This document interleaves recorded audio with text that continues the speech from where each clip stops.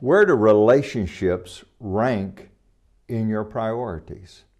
Jesus would say in Matthew chapter 5, beginning at verse number 23, "Therefore, if you bring your gift to the altar and there remember that your brother has something against you, leave your gift there before the altar and go your way. First be reconciled to your brother, and then come and offer your gift."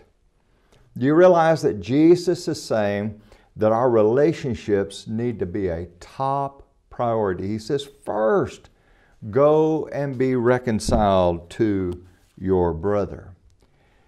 Listen to what Paul would say in Colossians chapter 3, beginning at verse number 12.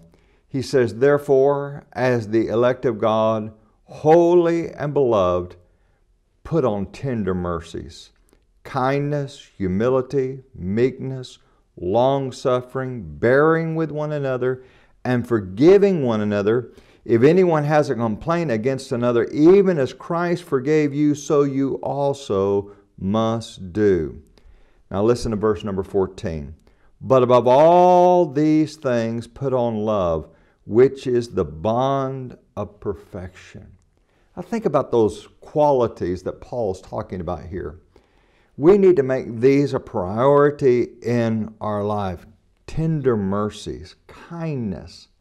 You know, it's one thing for us to be correct in terms of our fundamental Christian practices, but you need to understand that love and compassion and making relationships a priority is a fundamental Christian principle. As a matter of fact, consider what John would say in 1 John chapter 4, beginning at verse number 20.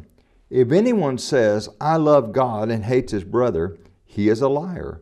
For he who does not love his brother whom he has seen, how can he love God whom he has not seen?" Now listen to verse number 21. "And this commandment we have from him, that he who loves God must love his brother also." Well, what do you do with those individuals in your life that they fall so short of the ideal? Well, one of the things we need to do is realize that we fall short of that ideal as well. It is the fact that there are some people we can't be reconciled to, but we need to make it the aim of our life to make relationships a top priority. Join us again tomorrow.